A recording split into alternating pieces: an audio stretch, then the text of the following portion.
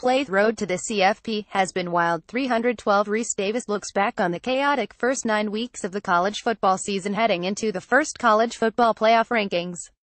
312,115 p.m. BST Texas members of the College Football Playoff Selection Committee arrived at the Gaylord Texan Resort early Monday morning, each of them making the most of the limited personal time they had before convening to determine their first top 25 ranking of the season. Ohio State Athletic Director Gene Smith had already logged 5 miles, and Oregon Athletic Director Rob Mullins got his workout in, too. Former Virginia Tech coach Frank Beamer went to read the morning paper, and former Vanderbilt coach Bobby Johnson was preparing for the group's administrative meeting.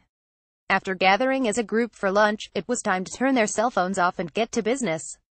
The 13-member committee would remain in Selection Central until 9 p.m. as they had their first deliberations. They meet again Tuesday morning before revealing their top 25 at 7 p.m. ESPN and ESPN app.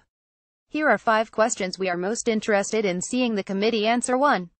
Who's no? 1. It might not be as easy as it sounds.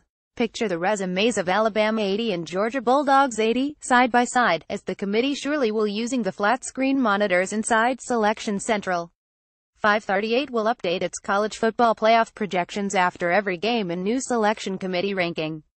Projections: Alabama has been dominant, but the Crimson Tide have not beaten an opponent currently ranked and have only one win over a Power 5 opponent currently with a winning record, Texas A&M. The value of their win over Florida State in the opener has diminished drastically, even considering the season-ending injury to starting quarterback DeAndre Francois in that game.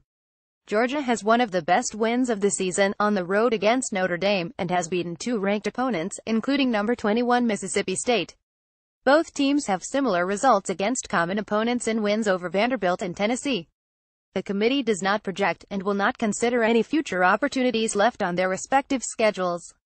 The committee is in no way beholden to the AP or coaches polls, which have ranked Alabama number 1 each week this season. It is looking for the best and most accomplished teams through the first 9 weeks of the season. How much will the eye test and the Tide's sheer dominance play a role in where they are ranked to? What kind of controversy will the order of won-a-loss teams spark? Ryan McGee is a one-man selection committee, and he has all the answers to your questions about the first CFP rankings Tuesday, 7 p.m. ESPN and ESPN app and the playoff race to come. The College Football Playoff Selection Committee releases its first rankings of the season on Tuesday, 7 p.m. ET on ESPN and ESPN app. Here's what you need to know about the process. If Ohio State is in the top 4 and ranked ahead of Oklahoma, it would reveal a lot about how the committee values head-to-head results and how highly it regards the Buckeyes.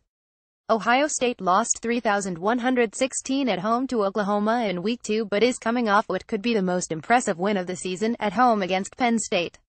The committee uses head-to-head results as part of its criteria to distinguish between comparable teams. Think of it as a tiebreaker. If the committee believes the Sooners and the Buckeyes are comparable, then they will factor in their Sept. 9 meeting. Have the Buckeyes made enough progress since that loss that the committee no longer deems them even comparable to OU, even as both teams have one loss? A similar situation played out last season with Ohio State and Penn State. Even though Penn State beat Ohio State, the won-a-loss Buckeyes were ranked higher than the Tuala's Nittany Lions in each of the committee's rankings, even after Penn State won the Big Ten championship. It simply viewed the Buckeyes as the better team. Where will the committee rank defending national champion Clemson after the Tigers lost to Syracuse? Joshua Escalus at Today Sports. Other won-a-loss teams to watch are Clemson, which lost to Syracuse but has an otherwise impressive resume, and Notre Dame, whose only loss was to Georgia. If Clemson is in the top 4, it will show that the committee can forgive a bad loss, even before a conference title has been won to compensate for it. 3. How will the committee regard undefeated teams with weaker schedules? Undefeated Wisconsin 80 and Miami 70 are the leaders in the Big Ten West and ACC Coastal, respectively, but have been overshadowed by the frontrunners in their opposing divisions because of strength of schedule. Wisconsin's non-conference opponents are a combined 11-15. Of the Big Ten opponents they've played, only Northwestern 53 has a winning record. There's currently not one ranked opponent on the Badgers' schedule all season. Miami's non-conference schedule Bethune-Cookman and Toledo doesn't compare to that of some won-a-loss teams. The ACC opponents Miami has beaten have a combined record of 15-25, and some of those games have been nail-biters. Miami also has yet to play any ranked opponents, but unlike Wisconsin, there are still opportunities in the regular season to do so, starting Saturday against number 13 Virginia Tech, followed by number 5 Notre Dame on November 11th. The committee isn't looking ahead, though, so Miami will be judged only on what it has done to date. How far will these undefeated teams fall, or will the committee reward them in spite of their weaker schedules? If Notre Dame is in the top 4, which Power 5 conferences are out? The easy answer is the Pac-12 and the Big 12, simply because they are the only two Power 5 conferences that don't have any undefeated teams left. The Pac-12 has the most reason to be concerned. The South is guaranteed to have at least a twice winner. The North needs to hope Washington runs the table, because it's the only one-loss team remaining in the league. It's more complicated in the Big 12. What if the committee gives Oklahoma more credit than it is currently being given in the polls? TCU's loss hurt the league, no way around it, but with 3 one-loss teams sitting near the top of the standings, the Big 12 also has more contenders still hanging on than the Pac-12 does.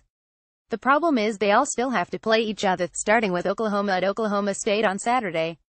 Pay attention to where the committee ranks Oklahoma and Washington. It will tell us a lot about who's really on the outside and how far they have to climb to get back in. Point 5.